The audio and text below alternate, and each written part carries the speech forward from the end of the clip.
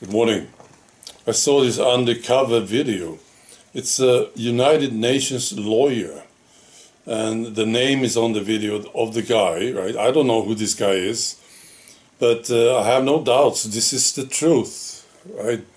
From what he's saying, I understand this is the truth. So he's sitting there, maybe had a few drinks, feeling safe, and he's just talking, right? And he would never say anything like this in public, of course not. But he believes he's safe and he feels good, so he talks.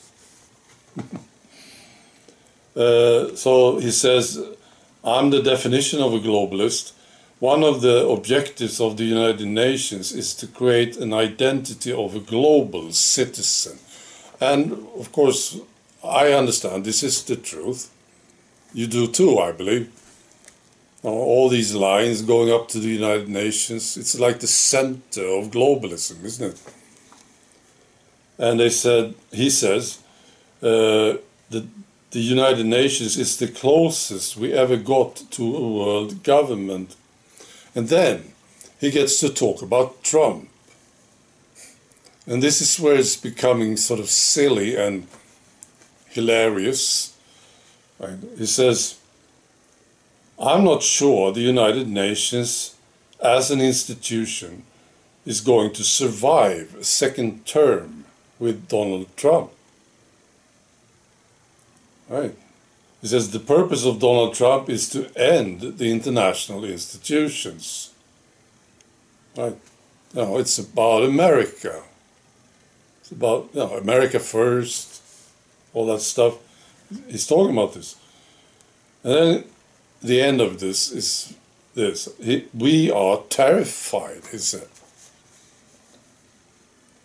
And I thought they were, actually. I thought they were terrified.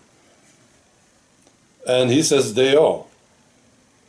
And he says absolutely nobody in the United Nations wants Trump. Nobody wants Trump. And that's what I thought. And this is what he says.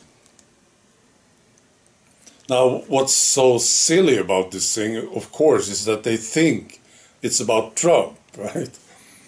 When it's really about the people. They should be terrified, and I think they are terrified of the people, but they think it's Trump, right? So they think we just stop Trump and things will be fine. That's why it's so silly, I think. I think this is how they think. We just have to stop Trump, right? And it's not hard to predict this. They will try. Well, they have tried in the past. They even tried to kill him, right? And they will try again, I'm quite sure. And they will try to steal the next election and put Kamala Harris in the White House. I have a feeling, I don't know if this is, I just have this feeling that they will do it. They will actually steal the election. I hope I'm wrong. I hope I'm wrong. I don't know.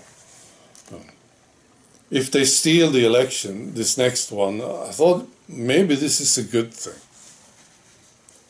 Because I'm totally convinced it's not about Trump. He just happens to be there now, you see. And he sort of got the support from the people and he represents the people. And he's sort of a decent guy, right? But it's not about him. No, it's about the people. This is happening with the people. So I think this is fascinating. I just have to say, I had some problems with BitChute yesterday. I don't know if I will have the same problems today. So the video that I made yesterday was published now, this morning. So some problems again with BitChute. This is unfortunate. I don't like it. See, and I don't know what's going on with BitChute. I get suspicious, you see. BitChute is a great platform, and they have been strong for many years now, right? So I sort of trust BitChute to work, and when it doesn't work, I get frustrated. So I hope it will be okay today. Right. Be good.